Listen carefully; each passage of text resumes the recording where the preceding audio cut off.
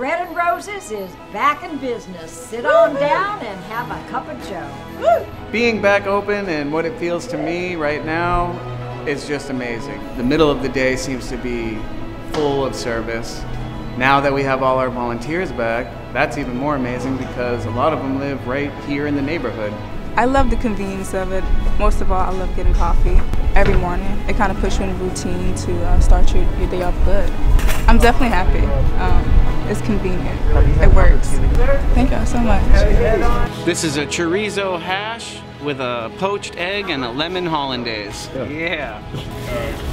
Hi, how are you? St. Joseph's and Bread and Roses hadn't been for them, I wouldn't be clothed, I wouldn't be fed, and I love these people, and I appreciate it immensely.